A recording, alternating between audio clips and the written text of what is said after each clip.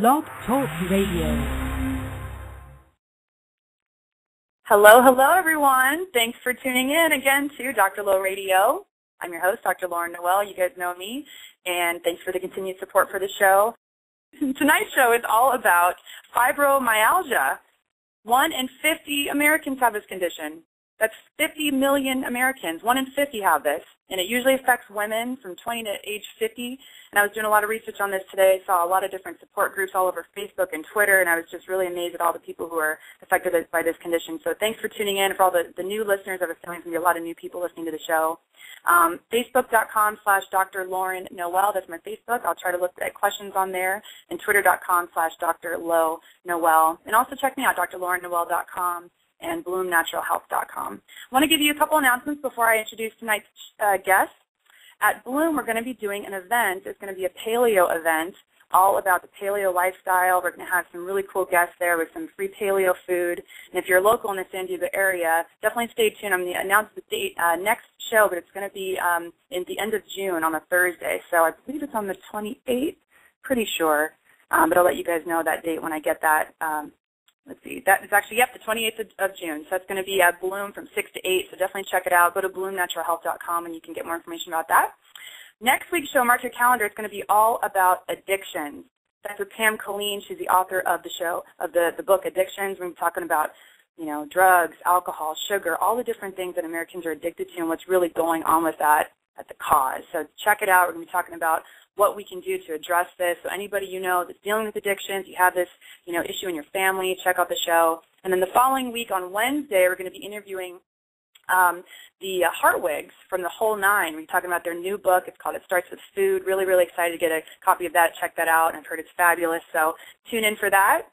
So tonight's show, all about fibromyalgia. It's really a common condition.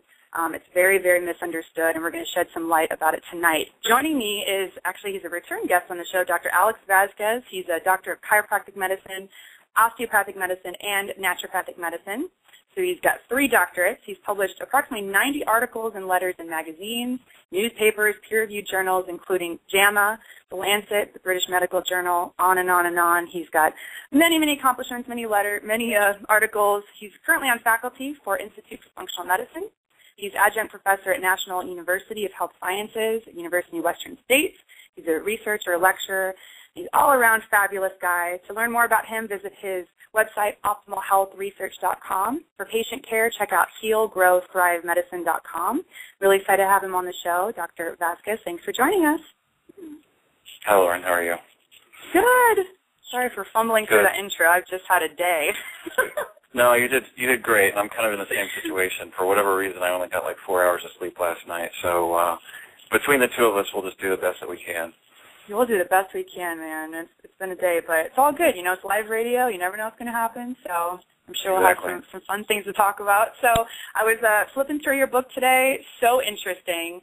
Fibromyalgia is a trip. It's such a debilitating condition. And like I said, going on these different websites today and seeing these different support groups, people are really suffering.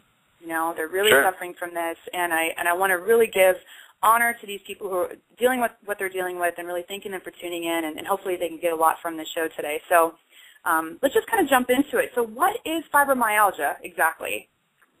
Right. So, from a clinical standpoint, fibromyalgia is just a diagnosis, and so obviously we make this diagnosis in particular based on certain criteria, and those criteria were originally published in 1990, and then they were republished and actually changed quite a bit for 2010.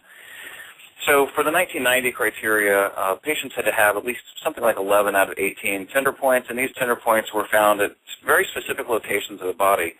And the diagnosis required that the clinician, usually a doctor, would perform this physical exam with a specific technique, so to speak, of identifying what are called tender points. And again, these are pretty well described on the internet, and I'll also describe in my book, but usually around the shoulders, around the elbow, around the hips, and the knees. So after a doctor performed an exam and excluded any other conditions, then a patient could be diagnosed with fibromyalgia. For the more recent criteria in 2010, the criteria were actually changed quite radically, and and in some ways, I would have to say they were changed kind of suspiciously as well. All of a sudden, a physical exam was no longer required for the diagnosis of fibromyalgia, which is very odd, considering that previously the diagnosis had been based on physical exam.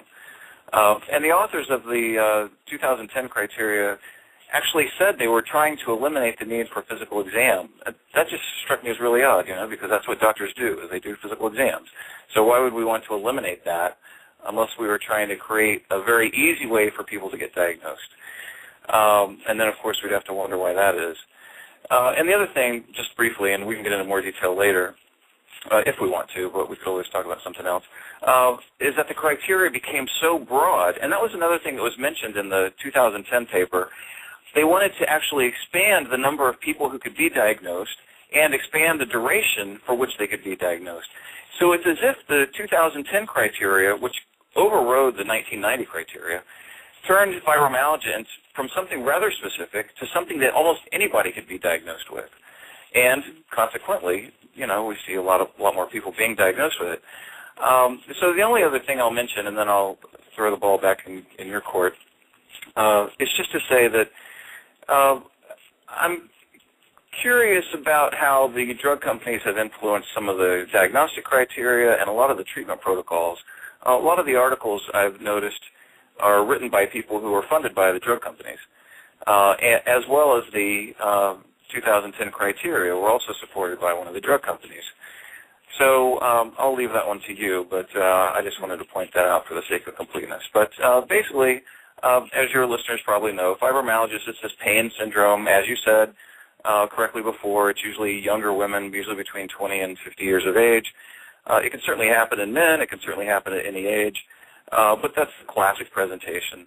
And these patients just have what's usually described as just this pain syndrome. So they just have widespread body pain. At least 50% of them have migraine headaches, and they've got gas and bloating and some maybe restless leg syndrome and a bunch of other symptoms too. But the primary symptom is that of pain, and that's how we consider it clinically. Okay. So we'll get into more of the associated conditions and things that might be contributing to it. So, but just, from a conventional medicine standpoint, when a patient goes in to see their MD and they get diagnosed with this, what's usually the treatment? I mean, what do they have to go through after that? Well, usually they don't have to go through much. Apparently, by the 2010 criteria, they don't even have to go through a physical exam, which, by the way, only takes like 30 seconds anyway. So anyway, I think that's very suspect that the new criteria were written to exclude physical exam. It doesn't make any sense. But a reasonable doctor would do at least some lab tests to see if there's some other underlying condition, like low thyroid function, which is also common in the same population of young and middle-aged women.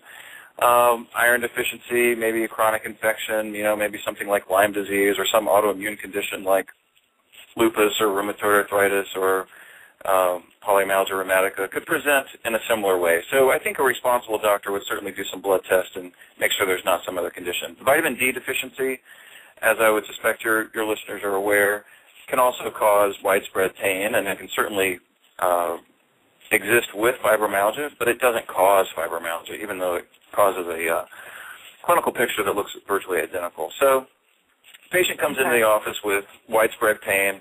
Doctors, let's just say a conventional type regular doctor would probably do some type of physical exam and some lab tests, and then maybe go ahead and diagnose them with fibromyalgia, at which point they'd get put on a list of drugs.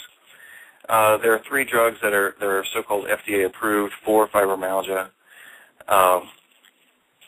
and I'm looking at those right now. Pregabalin, duloxetine, and milnacipran. So we can talk about those later, but usually patients are prescribed drugs once they're diagnosed with fibromyalgia.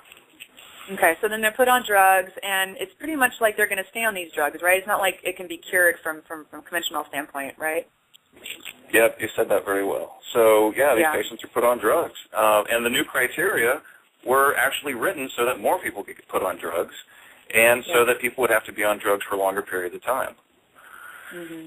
So, and it's we can really all debilitating, have our looking at these different blogs today and the things that I've heard from patients, it's that, they can still work, but they're just in continual pain while they're working. They're so uncomfortable having to go through their daily activities, and my heart really goes out to them. So Is there something that can be done we'll get into treatments a lot later to, things that can be done from a natural medicine standpoint, but just about the pain, is there something that can help that in the meantime, to help with that? Oh, sure. There are definitely some things that can help because, like you said, these patients, some people, of course, have a milder condition, but a lot of them are pretty disabled. About 10% of patients with fibromyalgia are disabled from it.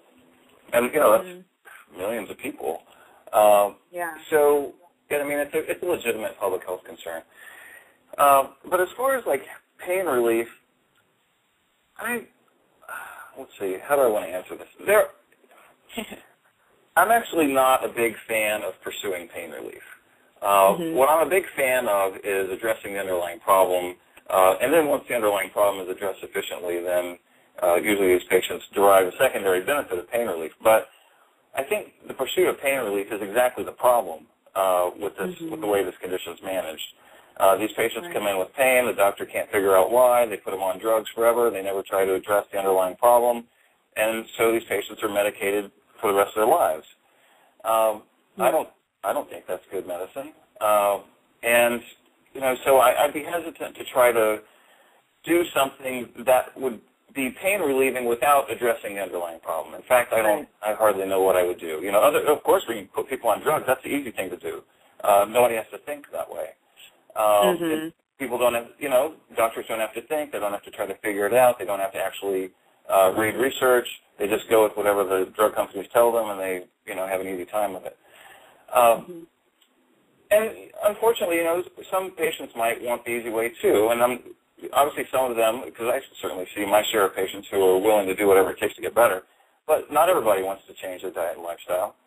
And so they kind of succumb to the ease and seduction of, the drugged lifestyle, so to speak. So but I certainly wouldn't blame them for that. The fact is, patients choose what they think is the best option. And if they're told by their doctor that there's no cure and the best you can do is stay on these drugs for the rest of your life, then of course that's what they're going to pick.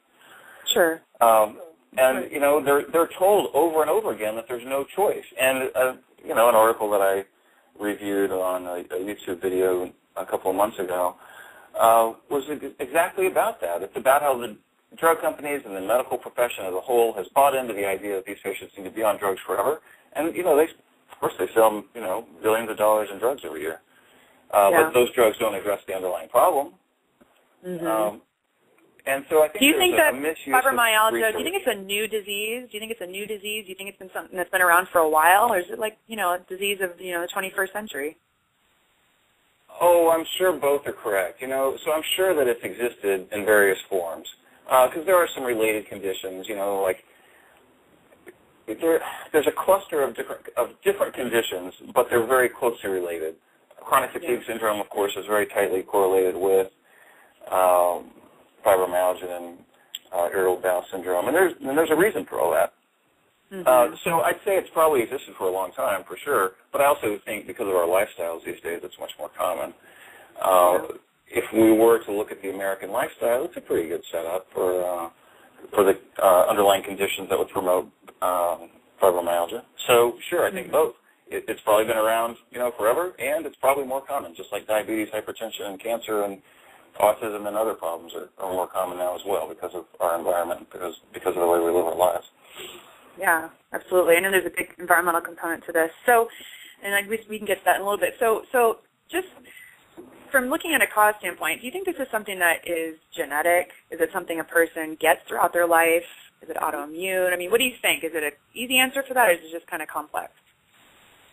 Well, the direct answer to your question is, do I think it's genetic? No.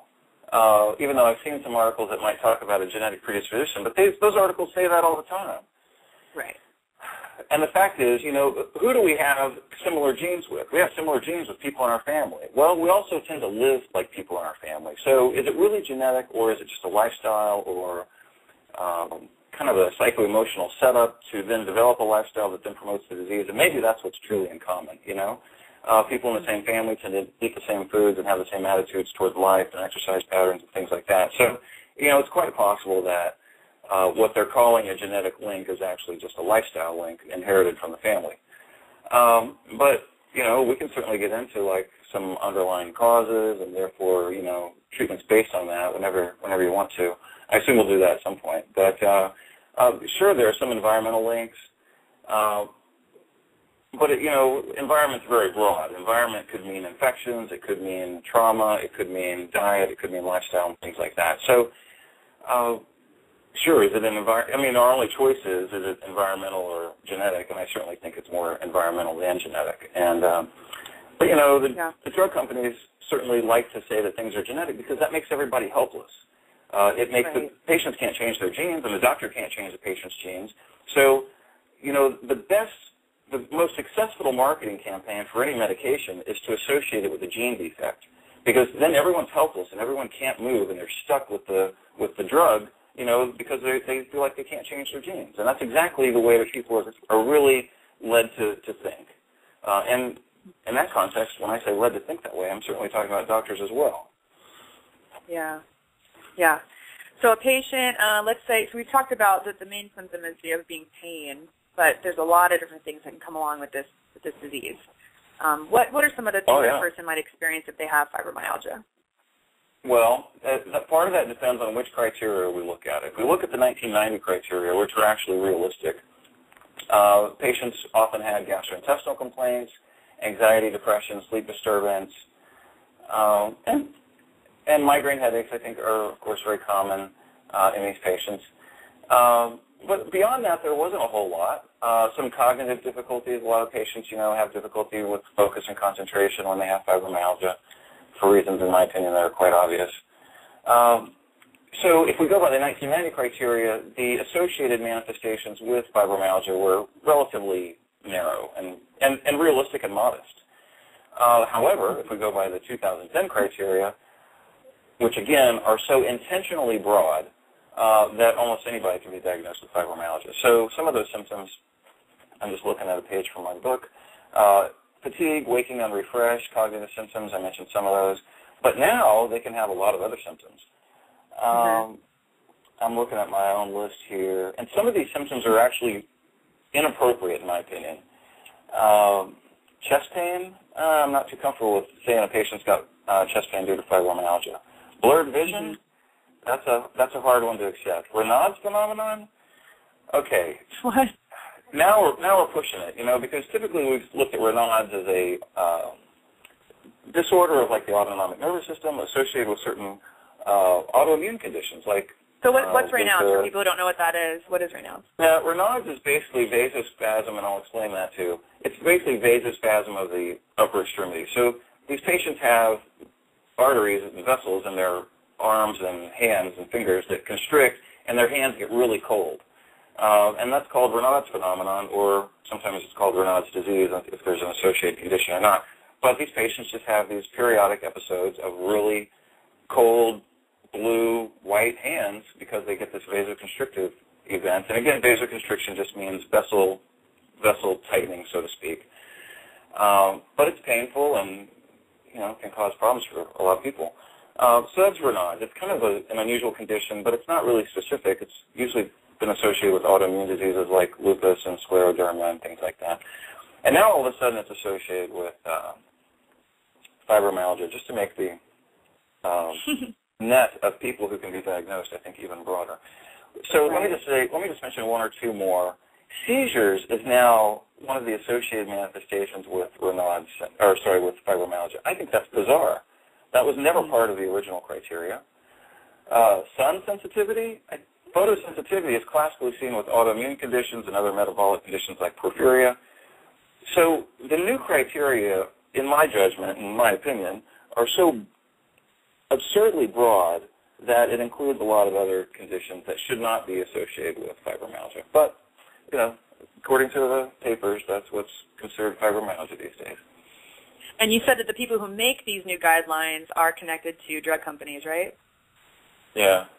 So I'll refrain from mentioning which drug companies, but one of the companies that has an FDA-approved drug for fibromyalgia did sponsor the 2010 criteria. And it's well published. I'm not making that up. I didn't find this, by some insider information. It's published in the document. So, I mean, anybody can figure this out. Can figure out, let me just say that the study was funded by a research arm, a so-called research arm of a drug company. That's true. I mean, that's public knowledge. You know, so the question becomes, well, what do we do with that information? Does it necessarily mean that the criteria were, you know, written in some conspiratorial fashion to sell more drugs? No, it doesn't mean that by definition, but it certainly promotes a recognition that there was a conflict of interest. Mm-hmm. And I see that conflict of interest in a lot of articles that are published, convincing doctors that there's no cure for this condition and the patients have to be on drugs forever. In one of the papers that I reviewed on YouTube, I think there were 3 authors of this one paper, and all of the authors were double funded by 2 drug companies that have FDA-approved drugs. So it's like, well, I mean, what would we expect their conclusion to be? You know, perhaps that this is a condition that needs to be treated by drugs. Right. So, you know, people can make their own decisions. And I'm not saying anyone's guilty. I'm just relating the facts. The facts are the diagnostic criteria were changed in 2002. It was funded by a drug company, and the criteria were made much more broad so that more people could be diagnosed for longer periods of time. Many of the review articles that are published for doctors, especially medical doctors, are likewise funded by drug companies. So that's just truth. People can do what they want with it.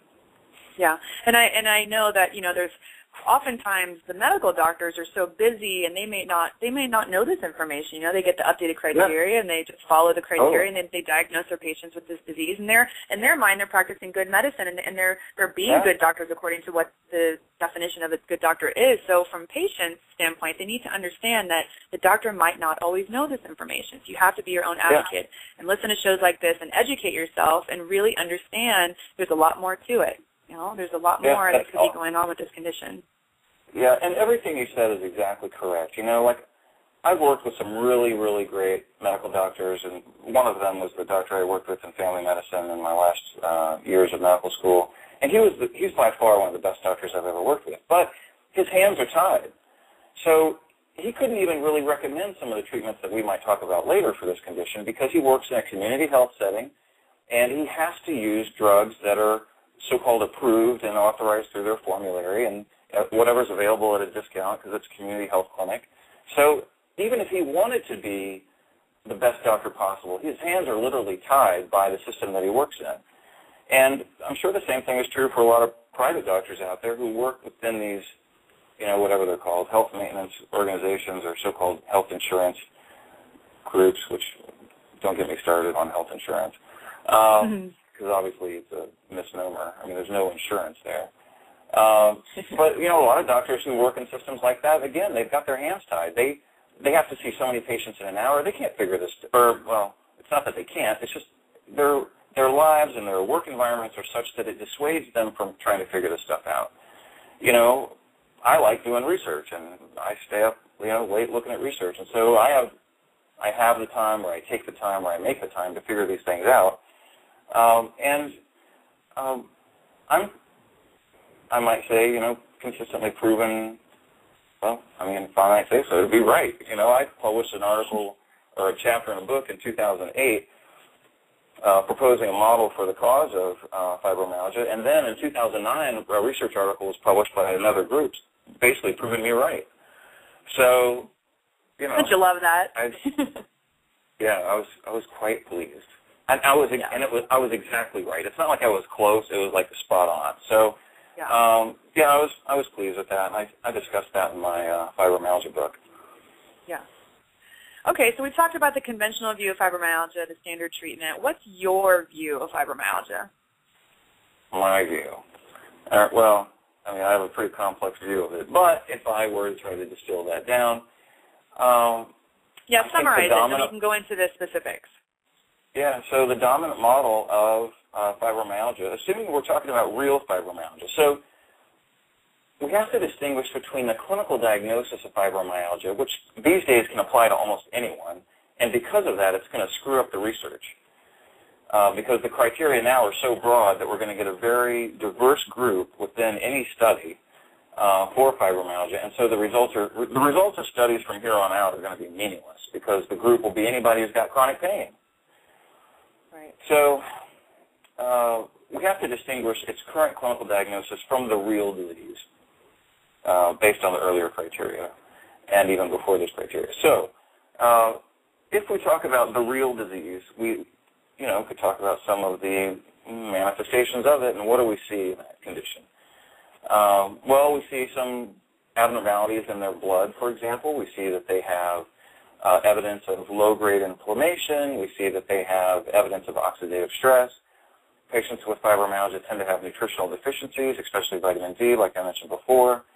Also of some amino acids, namely tryptophan, which is an amino acid that's almost always been found to be low in these patients with fibromyalgia. And I can talk about that more. I'm just describing it. Several studies have shown that these patients have abnormalities with their muscle biopsies. And I think that is a critical piece of data to appreciate. Furthermore, when the muscle biopsy samples are, so muscle biopsy and tissue biopsy samples can be analyzed in two different ways. One of those ways is just looking at it under a microscope. But the other way is to take the sample and then analyze it from a chemical perspective or a biochemical perspective. And if you look at these muscle biopsy samples under a microscope, which are, they're available in the published research, these patients have very clear abnormalities in their muscle biopsy samples. So that proves that this is a real disease. This is not a disease that people make up. This is a disease, it's a real, legitimate disease, which is why in my book I discuss the fact that it should be called fibromyalgia. If it's going to be called fibromyalgia anything, it should be called fibromyalgia disease, not fibromyalgia syndrome, because in its true form it is a legitimate disease. Legitimate disease means you can actually see it under a microscope, So they have abnormalities. One of the abnormalities they're called ragged red fibers, which is a defect seen in their muscle tissue, and I can discuss that more later. But ragged red fibers is a phrase worth appreciating in this context. And the other thing is the biochemical abnormalities that are seen in these patients. If you look at their energy production within their cells, it's abnormal. They have reduced ability to produce energy in the form of ATP, and they have more oxidative stress and, again, numerous nutritional deficiencies, high prevalence of migraine headache, and irritable bowel syndrome. So what's going on in these patients' guts that would cause them to have irritable bowel syndrome? Well, it depends on what research we look at. If we don't look at research, then we just say, oh, you have irritable bowel syndrome. I guess that's your problem. But if we look at the research, then we look at these patients and we say, oh, you have irritable bowel syndrome.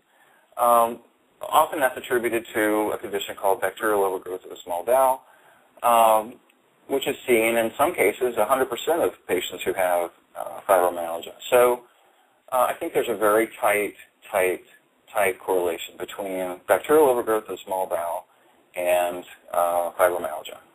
So, now, for the listeners, we've done a show on SIBO before, so it's the same thing, the small intestinal bacterial overgrowth. So I think that's really, really important. It's really, really cool, that study that you put in your book, that, there's 42 patients with fibromyalgia, all 42 of them had SIBO, and even further, the severity of the bacterial overgrowth was connected with the severity of their symptoms. So that is, amazing evidence. Sure. And it's really, I think it's validating for patients, because I know there's patients listening going, I have pain. People say I'm making it up, but no, this is an actual disease. Yeah, right. And that's why in one of my YouTube videos, and obviously I discuss this in my book, but I've already put some of the information on the internet on YouTube.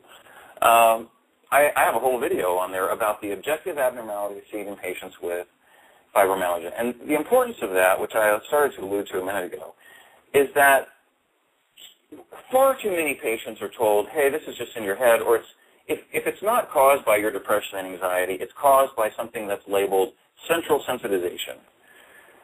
Which central sensitization means that the brain has just become too sensitive to pain. Does that exist? Yes. Are there animal models for it? Yes. Does it exist in humans? Yes. Does it exist in patients with fibromyalgia? Yes. Is it the cause of fibromyalgia? No. And so there's the distinction.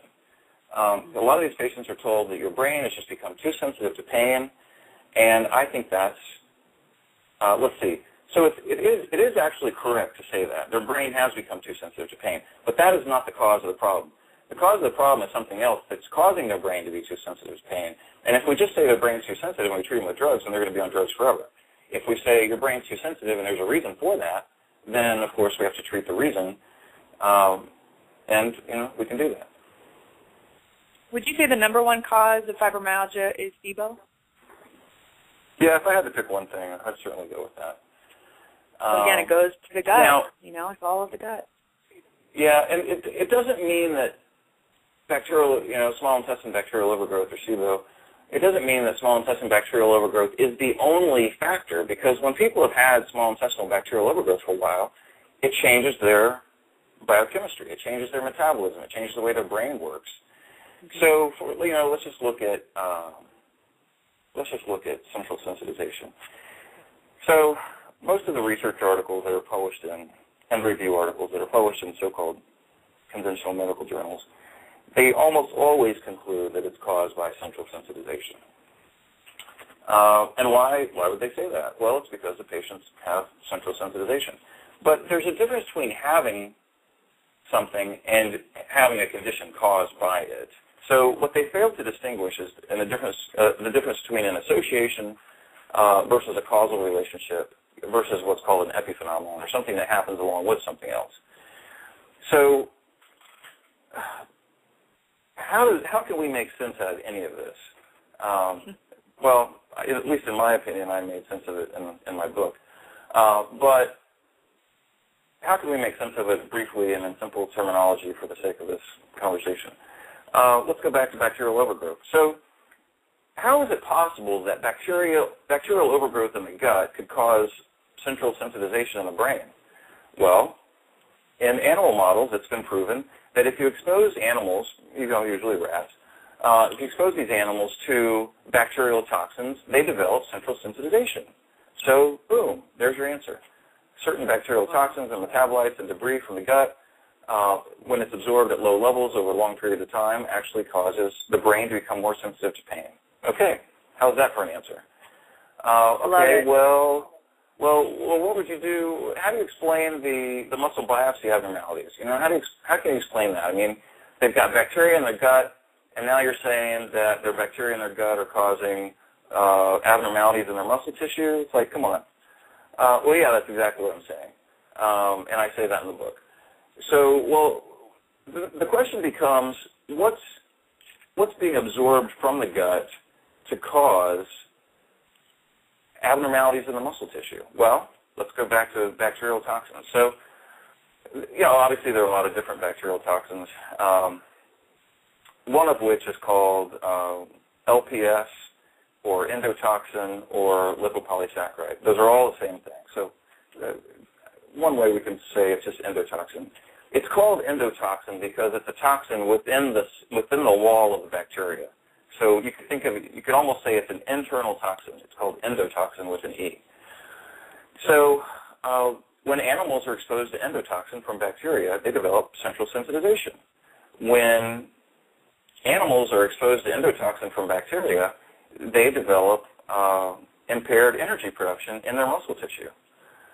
In fact, very brilliantly, there was a study in humans actually showing that when humans receive a dose of endotoxin, that it impairs their muscle ability to create energy in the form of ATP. So what I'm saying here has already been proven in a human model. We're not talking about animal models that we can extrapolate to human clinical care. We're talking about it's already been shown in humans that this is a cause and effect relationship. Well, I mean, that's all we need. Okay, so I'll add one more, and then I'll throw the ball back in your court if that's all right with you. So we said, why do these patients respond to antidepressants? And 1 or 2 out of 3 of the approved drugs for this condition, they're actually in the antidepressant class.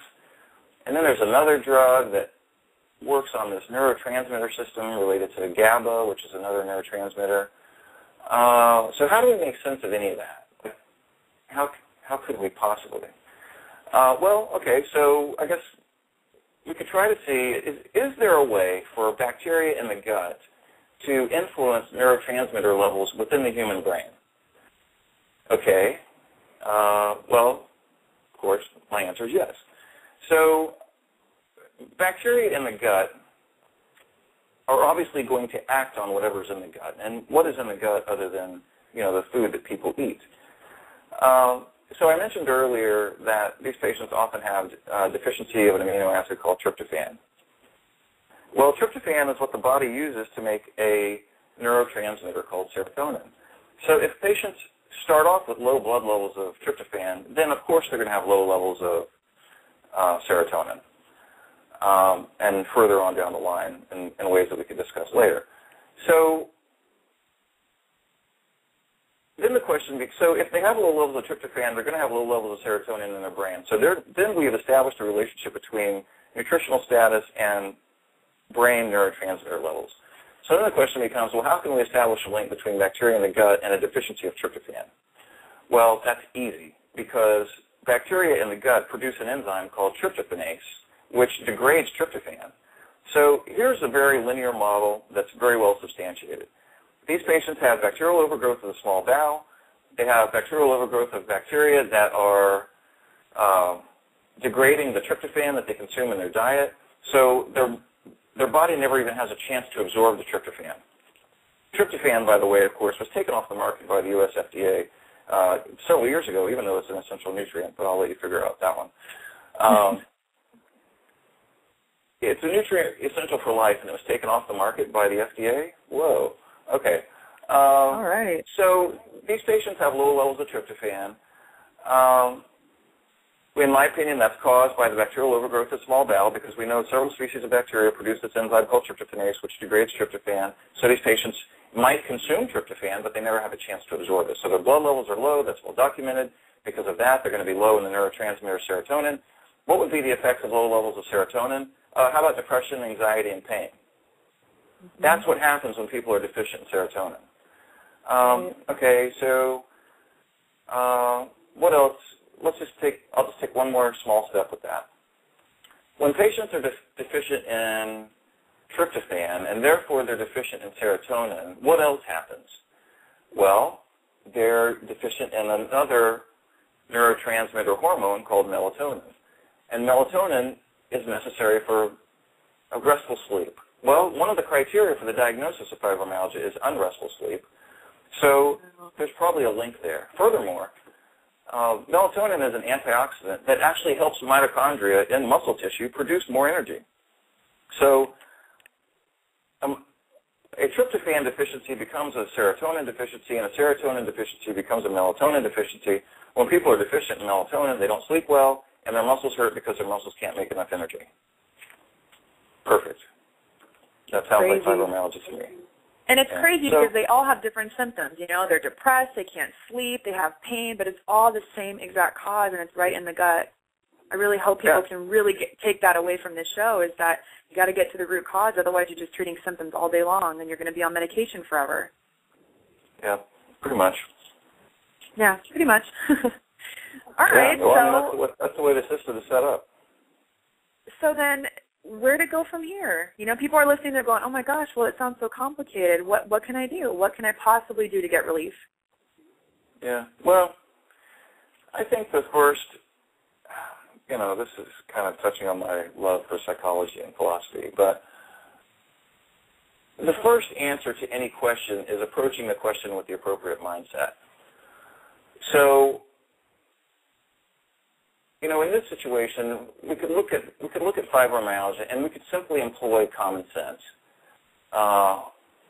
which, believe me, is sorely lacking in healthcare. One of my definitions for so-called alternative medicine was the clinical application of common sense, and that's why it's considered alternative, you know, because we actually think about things. So the most important approach, in my opinion, is to, and this is true for doctors and for patients, but rather than giving up from the outset, which then paralyzes one's intellectual efficacy, and I'll say that in a slightly different way. When people start out from a helpless perspective, they're going to get a helpless result. And the result they're going to come up with is there's no answer. Well, you can also, you know, a person can also approach problems like this by saying, you know what, I'll bet my life that there's an answer to this problem. And proceed, you know, in such a manner that actually exemplifies some confidence, which usually manifests ultimately as competence. So when people believe in themselves, they get things done, you know. So, again, for doctors, the first thing they have to do is believe that there's an actual cause and that this isn't caused by a drug deficiency. For patients, the same thing. Believe that there's a cause, and when somebody tells you it's in your head, well, I'd say walk out, but, you've probably already paid for some of their time. But, that's what we're taught in medical school. We're taught that there's no treatment for this, even though there are plenty of research articles showing that there is a treatment for it. So the most important thing is to, arm yourself, number one, with the proper attitude. I'll just mention a book, which isn't relevant for healthcare per se, but it's relevant for psychology and more specifically for the consulting field. But the title of the book is The Answer to How is Yes. And what the title of that book implies is that before asking how do we do this or how do we fix this problem, we have to start with the attitude that we will solve this problem. And I realize not everybody does that, but some of us do. So anyway, number one, start with the proper conceptual approach, which is there is an answer to this, and it's not drug deficiency. Number two, people have to arm themselves with knowledge, So doctors would have to, look at the research. I think I've summarized, let me look at it real quick because I actually have the document right in front of me. I've looked at 173 different references for my book, 175 it looks like, and probably more by the time I make a new update. Not that it'll be that different. It'll just be more details, but it'll be the same protocol. You could go read 174 articles. You could, I might say, buy my book for whatever it costs, $20 or something, and get informed, and then don't take no for an answer. It's easy for people to take no for an answer when they don't have anything to back it up. If they go into their doctor's office and say, "Doctor, I have pain," and the doctor says, "Oh, well, you have a drug deficiency caused by central sensitization, and you need to be on this medication the rest of your life." If the patient doesn't know any better, of course they have no choice other than to say yes. But if the patient goes in and says, I just bought this book, and right here it says, all I need is X, Y, and Z to cure this problem, and you're my doctor, and I'm requesting X, Y, and Z from you. So either you're going to give it to me, or I'm going to go to a doctor who's going to give it to me. That's a whole different conversation. But right. If the doctor's ignorant and the patient's ignorant, they're both going to say, "Oh, well, let's try medication. Let's just try to relieve your pain. I'm sorry you're in pain. There's nothing we can do about it." Mhm. I don't buy that for a minute. Absolutely not. Yeah. So step number one is the appropriate attitude. Step number two is acquiring the appropriate knowledge. And then, step number three, of course, is implementing that knowledge. So from a natural perspective, once they have the right mindset, they've really learned about it, what can someone like you or someone like me do to help restore a person's health when they have fibromyalgia? Yeah. Well, as I'm sure your listeners know, and I'm sure you've said it before, got to treat that gut, Got to clear out the bacterial overgrowth. And there are, lots of different ways to do that. Diet, vitamin C in high doses on occasion, helps out. Antimicrobials, whether they're botanicals like oregano oil or berberine or artemisia or other fatty acids like caprylic acid, sometimes those help. Sometimes, drugs, antibiotics can certainly be used. In fact, there's quite a bit of research using an antibiotic called rifaximin, which is it's a decent drug. I don't think it's the answer every time, and I would certainly never use it by itself. That's the other problem is even when people try to do the right thing, if they don't do the right thing all the way, then it's like not doing the right thing. So it's not enough to simply treat the gut. That might help somebody who's only been sick for a few months, but for people who have been sick for a long time, they need more than that. Right. So yeah, we have to, quote unquote, treat the gut. What does that mean? Change diet, change lifestyle, increase intake of, fruit specials, nuts, seeds, and berries, because anytime we change the diet, we actually change the bacteria in the gut, and of course we're trying to change things in a positive direction. So it's not simply giving these patients an antibiotic. We have to change the lifestyle, and that's important. So for example, a lot of patients have the onset of chronic fatigue syndrome and or fibromyalgia after a stressful event. Okay, well, what does that have to do with bacteria in the gut? It has everything to do with bacteria in the gut. Because when people are stressed out, it changes the bacteria they have in their guts. There's a whole field of microbiology these days called microbial endocrinology, which has all to do about how bacteria respond to so-called stress hormones like norepinephrine, and it changes the way it changes the behavior of the bacteria when they're exposed to stress hormones, because the bacteria sense that the host is stressed, and they try to take advantage of that situation by becoming more pathogenic. So, that's why some of us have had the onset of our problems, after a stressful event, and because the bacteria kind of take advantage of the situation. So, that's a problem. That's fascinating. I think it's really fascinating. Someone can have a stressful event. It throws off their gut flora. It becomes more, grown in the abnormal bacteria, and then they have chronic pain. I mean, nobody ever makes that connection. Nobody thinks something that can, something stressful changes their gut, and then they have pain. I mean, so that's fascinating. Yeah. Well, and if, kind of like you said earlier, for all due respect for the medical doctors who are out there seeing, 10, somewhere between 6 and 10 patients an hour, they don't have time to figure this stuff out. So the system is actually, the system is designed to impair thinking. And what I'm talking about is the healthcare system itself. When people have to see, somewhere between 6 and 10 patients an hour just to pay the bills because they're getting reimbursed, $35 a visit, then it forces a fast food mentality, which is, I'll take whatever's available right now. And that's going to be a prescription. Doctors don't have to explain it. Patients don't have to think about it. There's no real conversation about changing lifestyle, explaining the disease. Just say, oh, you got pain? You meet criteria for fibromyalgia. You have central sensitization, which means your brain's just too sensitive. I'm going to give you a drug that's going to help your brain be less sensitive. Come back in 6 weeks. I mean, that's it.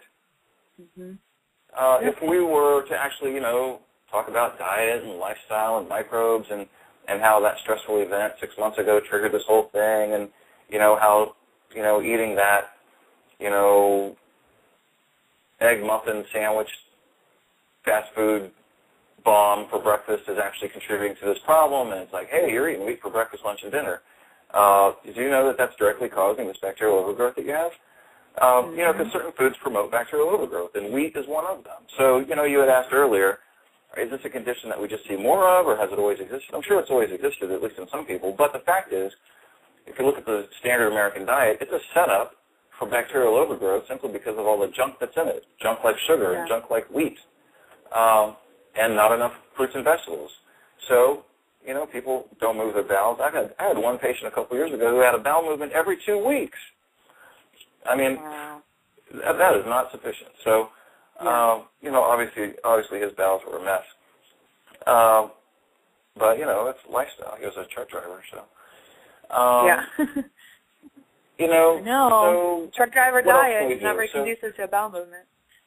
Yeah, so we treat their gut. We put them on nutritional supplements to correct their deficiencies. So, too bad we can't use tryptophan now because it's been taken off the market by the Food and Drug Administration. But nobody does anything about that. Some people protest, but most people are like too busy eating donuts and watching television to actually care about what's going on in the world.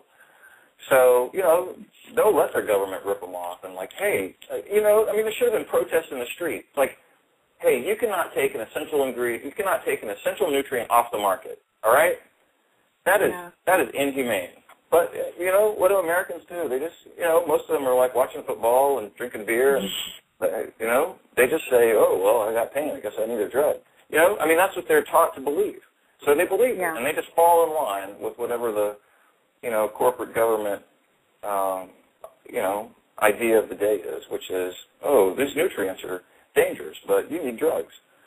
So beyond that, we can use certain nutrients to kind of, build these patients back up and improve their exercise tolerance and energy production and help restore the mitochondria. So the book that I wrote earlier this year on fibromyalgia, which is still current, it's still accurate. Of course, I'm always updating my material.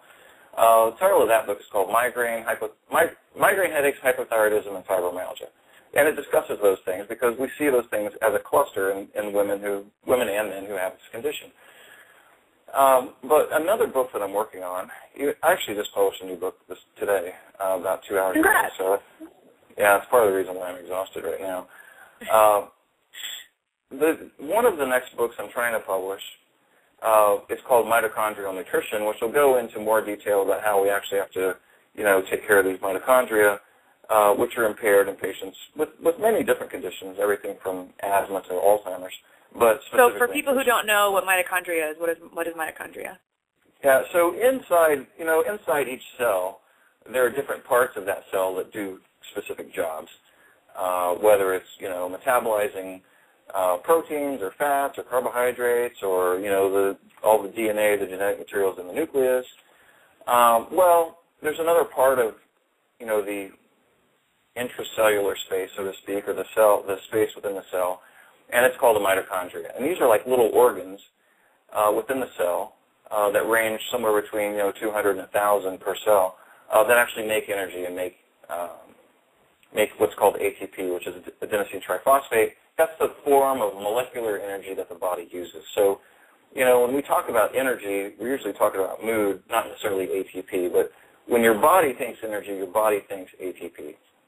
That is like the currency of molecular activity in the body. So the body must produce ATP for anything to happen. And in patients with fibromyalgia, they don't make enough ATP, which is why they feel fatigued and their muscles hurt. So that's why it was actually through my research in fibromyalgia that I became interested in mitochondria. So that's why I'm writing this book, Mitochondrial Nutrition, which will probably be out in another month or two. Depends on how much I sleep. But the mitochondria, have to make ATP, and in patients with fibromyalgia, their ATP production is impaired. So there are certain things we can do to try to improve that. But mitochondrial impairment, or what's more commonly referred to as mitochondrial dysfunction, plays a role in every disease you can think of. Diabetes, hypertension, Alzheimer's, Parkinson's, asthma, I think I already mentioned that, but also all the autoimmune and inflammatory disorders, which is why I published a new book on it today. The new book is called, what is the new book called? The new book is called Functional Immunology and Nutritional Immunomodulation. So functional immunology will be the main title. Because it's mostly related to, yeah, I know, but I got to call it for how I see it. That's just how I see it. So the fact is, there are a lot of things we can do to treat these inflammatory conditions. And earlier this year, right before I went to Europe to deliver this research, I totally updated my information, and I just published this information today, so it will be available obviously later this month. And that book, as I just mentioned, is Functional Immunology and Nutritional Immunomodulation. It's 301 pages to be exact. And the other book has an easier title. I know, but I'm famous for I think you should just call all your books Brain Candy 1, Brain Candy 2. Yeah, right. It's so interesting to read, especially for doctors. I love it. At some point, I'm just going to collect it all together and call it the collected papers of Alex Vasquez. Yeah. But by then it'll be a couple of thousand pages. I'm already at, I don't even know. I've already reached the limit of my publisher, which is 640 pages. So, anyway, yeah, That's awesome. So, I've got information out there. People can look me up on the internet. I've got it on Amazon.com. I have it on my website, which is awesomehealthresearch.com. But, for people who are out of the country, they can just buy it off of Amazon and have it shipped to them. It's really easy. And I think I want to make sure, for our listeners who have just tuned in, if you guys want to call in and ask a question, I'm going to open up to the phone lines for a few minutes. We don't have much time, but 818-495-6919 if you want to ask a question about fibromyalgia, 818-495-6919. I do have a couple questions from Facebook on what I want to get to. So this is from a Twitter. This is Raylene. She wants to know, should one stay away from nightshade veggies and food additives and preservatives, and how does that affect fibromyalgia? Yeah. And then how does weather affect it as well? So go for it.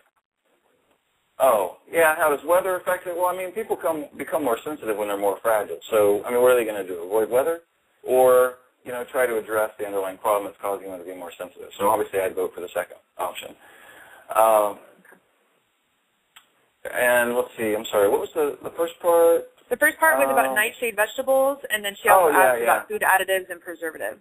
Yeah, thank you very much for the reminder. Okay, so nightshade vegetables, no, I don't think people should avoid those foods. There are other things to do. So, you know, anytime we look at a question, we have to prioritize our answer. Is it possible that a patient will receive benefit by avoiding that particular food? Yes, it's possible. But is that the top priority? No, it's not the top priority. So I wouldn't avoid nightshades per se. But what are the nightshades? You know, tomatoes, well, they have lectins, and sometimes that screws people up. Potatoes, yeah, potatoes should be avoided, but not because they're a nightshade. It's because they promote bacterial overgrowth of the small bowel. Red peppers, I wouldn't avoid them. But let's go to food sensitivities and food additives. Should food additives be avoided? Absolutely. If it's got a food additive in it, don't eat it. And for those of you who like to drink red wine, you need to be drinking red wine that is organic and sulfite-free. And there are several wines out on the market. A wine must be produced, it has to be grown organically, and it has to be produced organically in order to be sulfite-free. But you'll see some red wines out there, some of which I enjoy, which are sulfite-free. They have no detectable sulfites. So that's very important. So why is that important for patients with fibromyalgia? Well, as an example, sulfites are a mitochondrial toxin. So, you know, when people eat foods, and ironically, there are a lot of drugs out on the market that actually have sulfites in them as a preservative. Yeah, so, you know, welcome to being poisoned by your medications, 101. So sulfite is a mitochondrial toxin.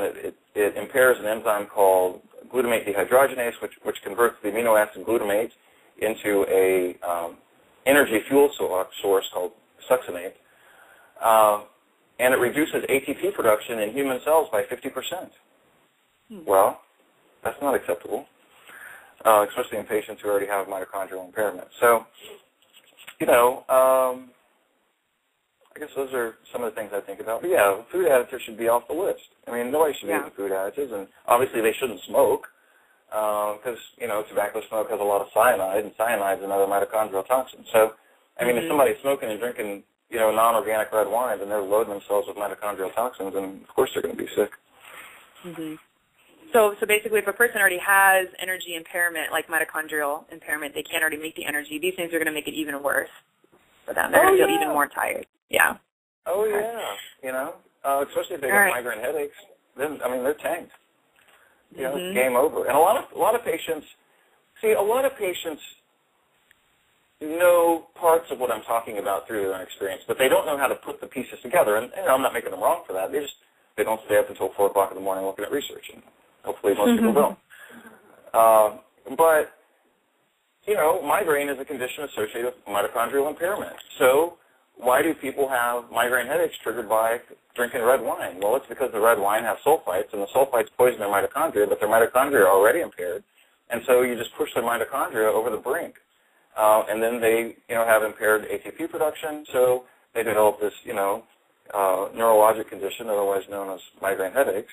But it was triggered by having mitochondrial dysfunction that was impaired further by the consumption of the sulfites. So, you know, when we know the details, then everything starts to make sense, you know. If we don't know a lot, then, you know, it's like everything's confusing. It's like, well, why does this happen? And, you know, we come up with ridiculous answers like, you have central sensitization. You need this drug. Yeah, I'm not buying it. Yeah, a little more to the picture. All right, and then last question from Facebook. This is from Sage. She wants to know, and this might be a little over people's heads if they're not. I know he's a doctor, so he's wondering about MT, HFR, and fibromyalgia. So if you can just kind of explain that in layman's terms, that would be awesome. Oh, yeah. Well,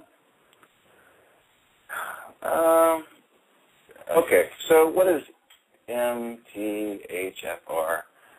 Methylene tetrahydrofolate reductase. So that's an enzyme that converts, it's active in a certain pathway for using folic acid to metabolize these certain amino acids like methionine and cysteine and homocysteine. So when people have a defect in that pathway, they're not able to metabolize amino acids, and they're not able to transfer what on chemical level are called methyl groups, and et cetera, et cetera. So it's pretty complicated. But let's look at it from its most simple. From its most simple view, we could say that those patients have an impairment in their body's ability to use folic acid. Okay, so how would that be relevant for fibromyalgia? Well, patients with fibromyalgia, as I mentioned before, have a defect in their serotonin pathways. And the defect, at least among its many causes, is the fact that they don't have enough tryptophan to make serotonin.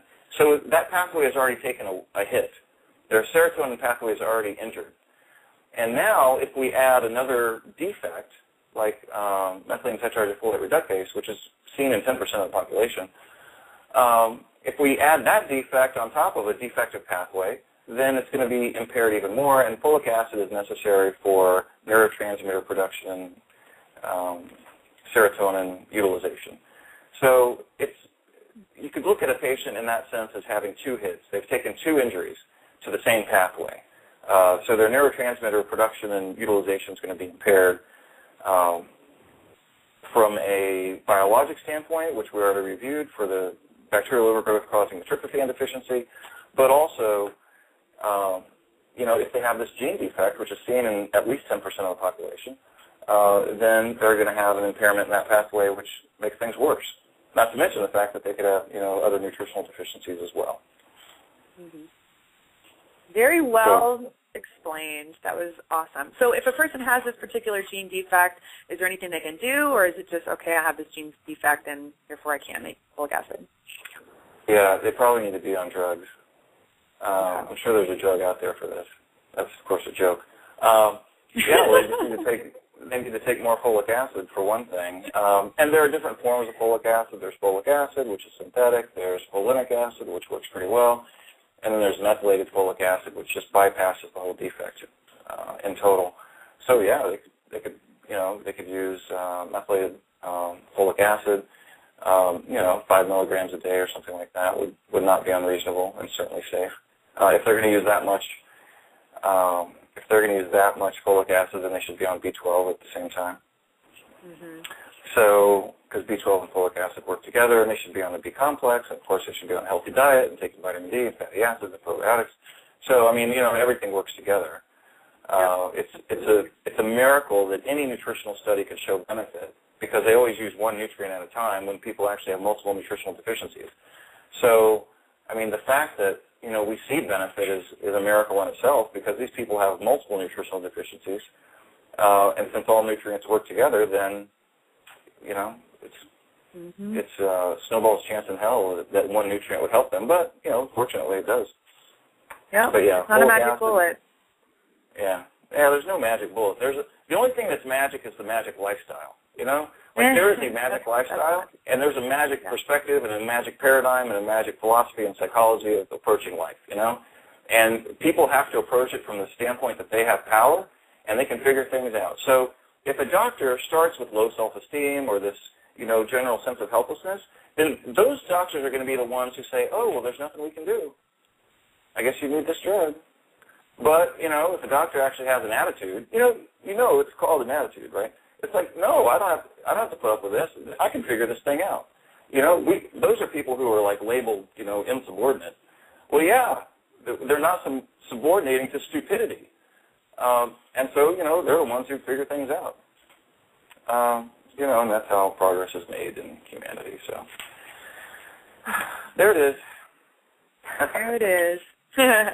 Yeah, so, all you guys listening, it's not a magic bullet. Like we said, it's a magic lifestyle. If this is something that you're suffering with, someone who's suffering with it, really look at the root cause. Look at that gut. Talk about, really address these nutrient deficiencies, vitamin D, these different vitamins and minerals.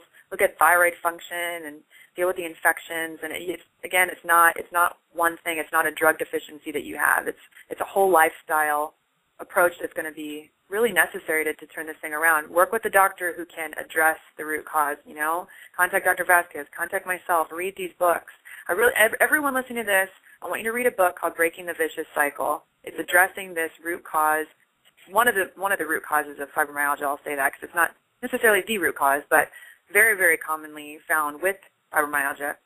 read this book, Breaking the Vicious Cycle by Elaine Gottschall, and it addresses the diet that's for SIBO. If that can't address it, then, look at some naturopathic treatments and get this thing resolved, because you don't have to suffer. You don't have to be in pain forever. There is relief. You can not feel depressed, anymore. You can get sleep. There is an answer out there for you. So I know a lot of you guys are suffering, but I really want you to see this on the bright side. You're learning, you're educating yourself, and there's some answers out there for you. So, Dr. Vasquez, anything else you want to address before we wrap up? Is there anything else we missed? No, just, if people want my info, they can, buy the book. Migraine Headaches, Hypothyroidism, and Fibromyalgia. It's on Amazon.com. Like I said, it's only like $25. So, I was just trying to get the information out there. It's fabulous. The book is fabulous. Yeah, I love the work you're doing. I mean, geez, 10 books? Come on now. Yeah, it pretty much lays it out. Yeah, I know. Yeah, today was the 10th book, I think. Wow. So, yeah, I've been pretty busy. So, no, I got to celebrate. Yeah, I know. Well, I got to get some sleep. So, I'll get some, celebrate with some sleep. I actually have to do another seminar tomorrow morning, so no rest for the weary. Yeah, seriously. All right. Very good. Very good. All right, y'all. Check out his website, Optimal Health Nutrition. Is that right? OptimalHealthResearch.com. OptimalHealthResearch.com.